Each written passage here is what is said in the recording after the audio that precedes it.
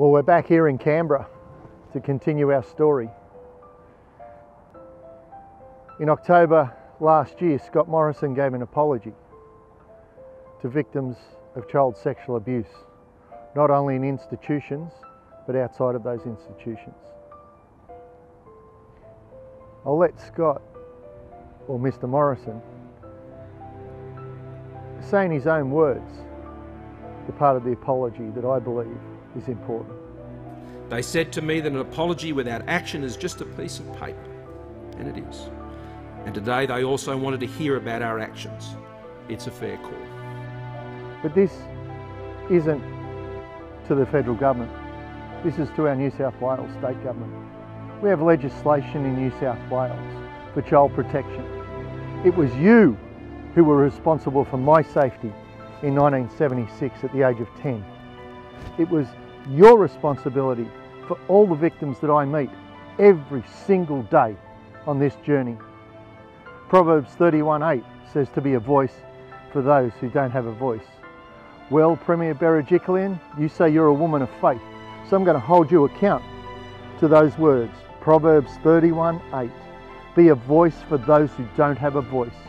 And verse 9 it says, seek justice for those who can't seek justice. Where is the justice when we have criminals walk free like they did last Thursday from jail? Over 60 years of sentence, served 17. You want to show me respect, dignity, and compassion as a victim of crime, which is your charter that you voted on. You start jailing pedophiles and keeping them there, and those who protected them, jail them. We have legislation for a reason. We don't need another 50,000 children, more than 50,000 children next year to be abused. It's time to step up to the plate. Premier, Attorney General, Mr. Bellalaro, our Deputy Premier, and every politician, no matter what side of politics you're on, no matter what party you represent, or if you're an independent, you speak for those who elected you.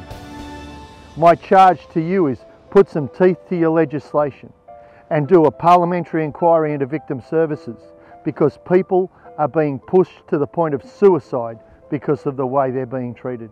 I thank you for your time. My number and my Facebook page and how you can contact me will be on this video, and I'd love to meet with everyone.